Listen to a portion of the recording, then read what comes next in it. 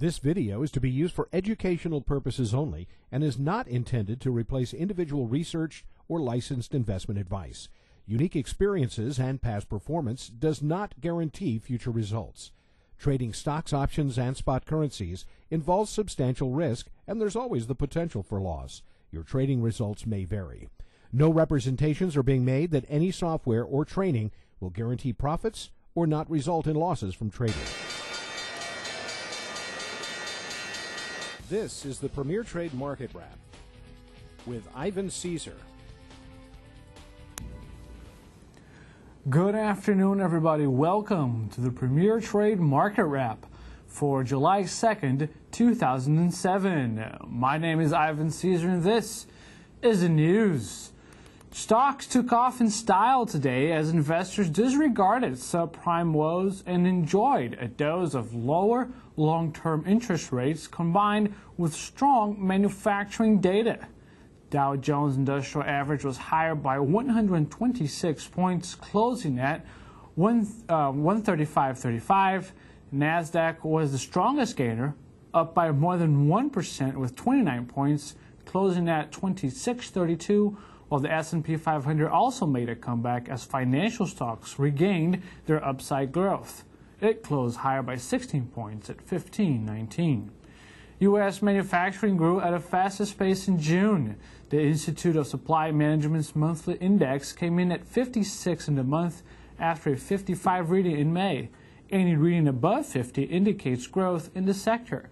Economists had a forecast the index would stay unchanged at 55. Oil prices rebounded Monday from early declines to settle above 71 for the first time in 10 months as traders refocused on a refinery outage in Kansas and new accusations about Iran's role in Lebanon and Iraq. The closure of a 108,000 barrel per day refinery in Coffeyville, Kansas, due to flooding, reignited concerns about the refining industry's ability to keep pace with summer gasoline demand. According to the Bank of Japan's influential Tenkan report, sentiment among Japan's large corporations came in as expected in June, with the results not expected to upset a rate hike later this year. Despite mounting uncertainty over the U.S. economic outlook, business sentiments remained upbeat. The Japanese central bank's widely watched sentiment poll showed the headline Diffusion Index for large manufacturers' business conditions remained at 23 in June, unchanged from the March survey and in line with consensus expectations. For stocks in the news, Citigroup said it's agreed to buy Automated Trading Desk for $680 million in cash and stock. ATD will be operating as a division of the bank's global equities business. The bank said it made a number of deals in electronic and alternative execution, including the acquisition of Lava Trading, Knight's options market-making business, TD Waterhouse Capital Markets, and the On-Trade ECN.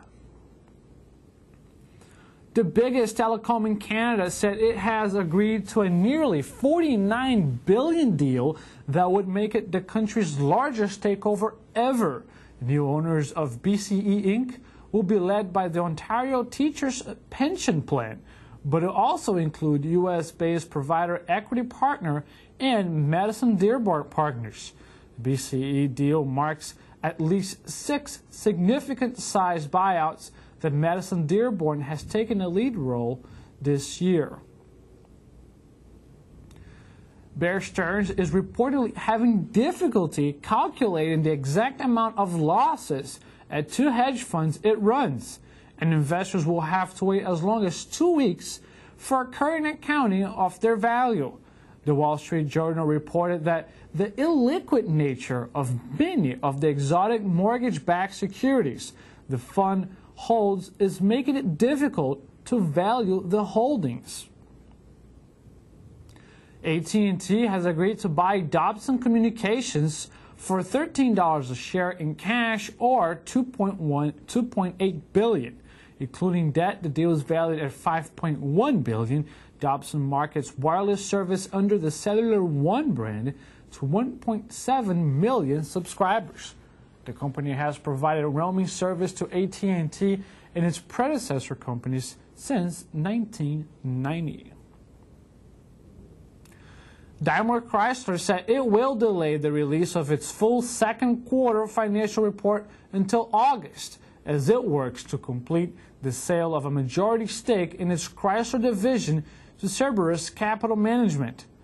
Automakers said work to transfer a majority of interest in Chrysler was ongoing and the sale's closing would result in substantial changes to its financial reporting for the April-June period.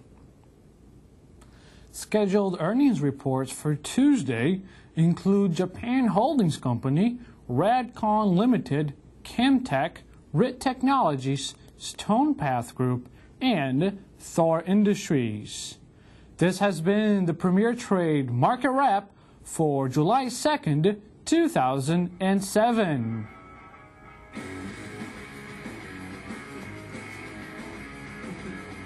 Include very slow earning reporting the day before the 4th of July. Look for earnings from Japan Holdings.